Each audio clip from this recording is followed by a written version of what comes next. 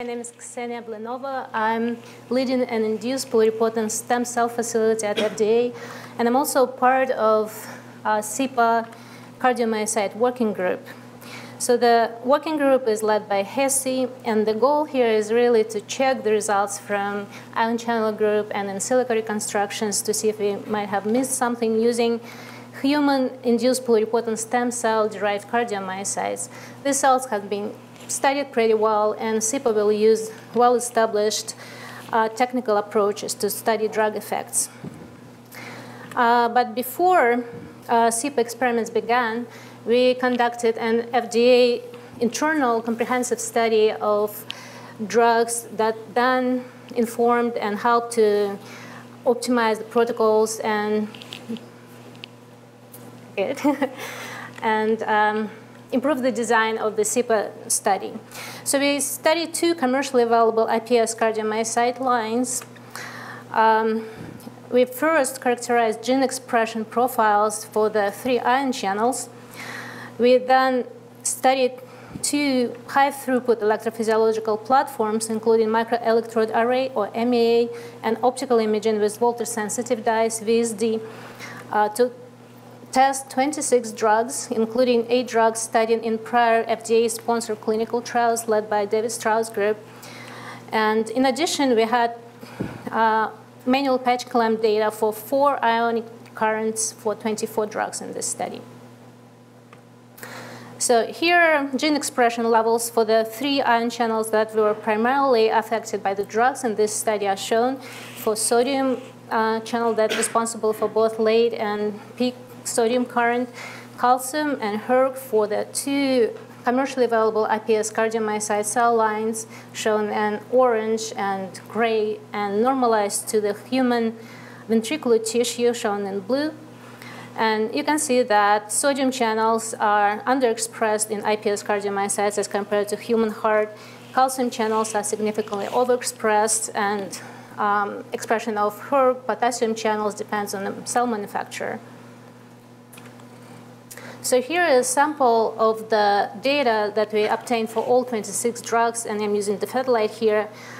So on the left is manual patch data, and on the x-axis is the Fedlite concentration, on the y-axis percent ion channel block. And the solid vertical line corresponds to clinical Cmax for this drug, and the dotted lines are concentrations that we used in stem cell studies.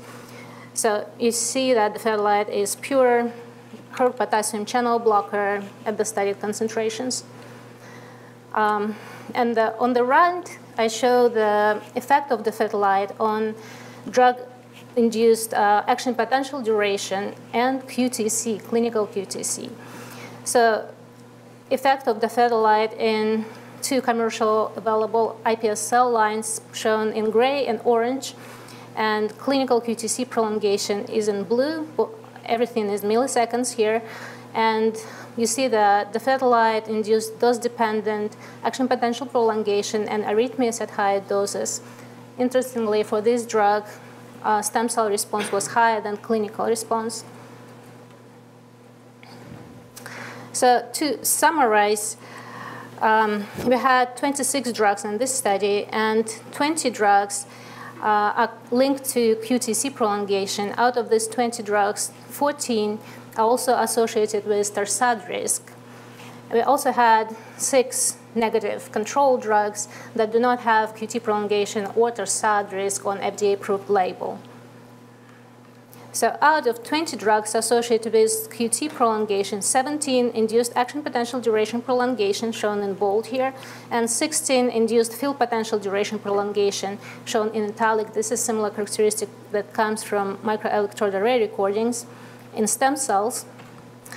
And out of 14 drugs associated with torsade, 10 induced arrhythmias in iPS cardiomyocytes. So none of the 6 negative control drugs induced action potential prolongation or arrhythmias in stem cells. So overall, consistent response to hERG potassium channel blocking drugs, APD prolongation and arrhythmias were observed, and also to calcium channel blocking drugs, APD shortening and prevention of arrhythmias. and we got more variable response to late sodium current blocking drugs. So the results of this collaborative study was summarized in this paper that was just accepted for publication in Toxicological Sciences. And the conclusion was really that results confirmed the potential of iPS cardiomyocytes for proarrhythmia prediction under CiPA, and that multi-site validation study was warranted. And this is what CiPA cardiomyocyte group is doing. First, they completed pilot study and evaluated reproducibility and variability of EP responses across multiple cells, multiple platforms, and importantly, multiple volunteer sites for a small set of compounds, 8 compounds. And phase 2 validation study with all 28 CiPA drugs is in progress.